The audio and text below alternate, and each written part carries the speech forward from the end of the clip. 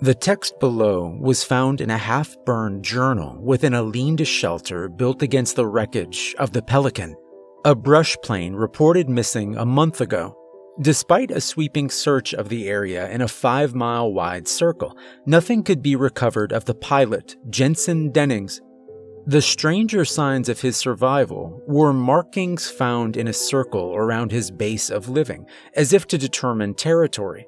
Signs of broken game traps have been discovered outside this territory, with one area resembling what rescuers assume was his last stand against a massive grizzly. Blood covers said area thickly. The text below is transcribed from the journal. The incidents and details can be taken as evidence of how badly concussed and injured Dennings was, as some entries seem to detail severe brain damage from the crash. No evidence of the creature Dennings speak of can be found. Note: initial pages are heavily scorched, if not burned completely away. Days 1 through 7 are lost. Dennings skips days. Theories state he may have condensed progress into chunks. Day 8.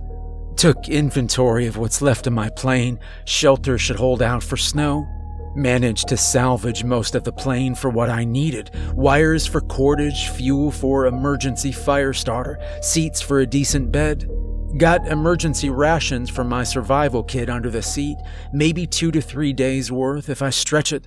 Fire is easy to keep lit, plenty of dead trees and cedars here, and my little hatchet is coming in handy. Left leg busted, ears still ringing. Shock is gone. Gotta hunker down and hope they find me. Day 13. Food's down to dried nuts and fruits, sparingly eating those. Snow came in heavy 2 days ago. Wind has been tearing at my shelter, but the cedar branches help as best they can. Reset my leg in the fork of a tree, wrapped it with branches and a tie-down strap. Gonna have to do. Found a river south of my forked tree.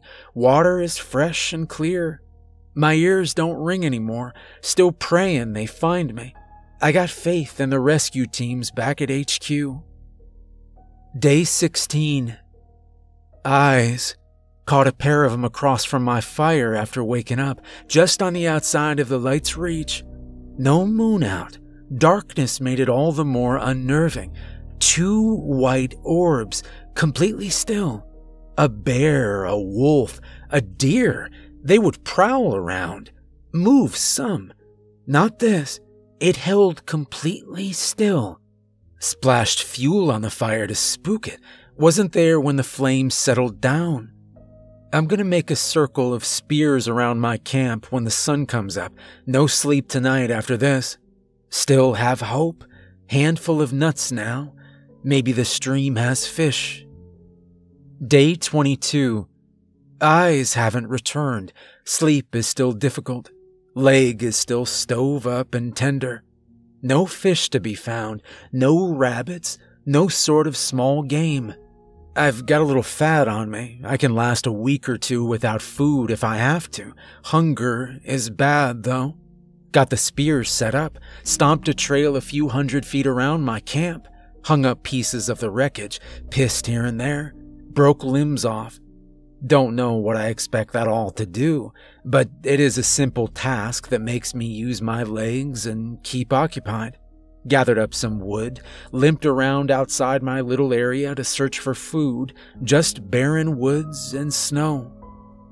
Day 25. Woke up to a low fire, barely lit. The eyes were closer now. A few feet away. I screamed in terror, and the eyes lifted up higher than what I stood, and it screamed back. Through the last of my fuel on the fire, I caught a glimpse of it bounding away. Skin and bones, all gray and screwed up. Built the fire high and huddled as far back against that plane as I could. It's not afraid to close in when I'm not ready, and it likes to do it at night. Noted. Added more spears when sun broke. Set some snares outside my area in desperation. Scared shitless the whole time. Hunger is maddening. They need to find me soon. Day 32. No eyes. Taken to digging at roots under bushes and trees, eating bugs in the softer stems. Stomach is on fire constantly, but it holds me out. Legs getting better. Water turned murky yesterday. Added another wall to the shelter. Stuffed jagged bits of metal here and there. Small comfort. I don't wait for the rescue teams anymore. Just for the eyes. Day 34.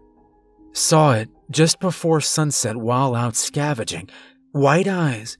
Only part I could see as it leered at me from behind the bushes it hid in, just across the stream.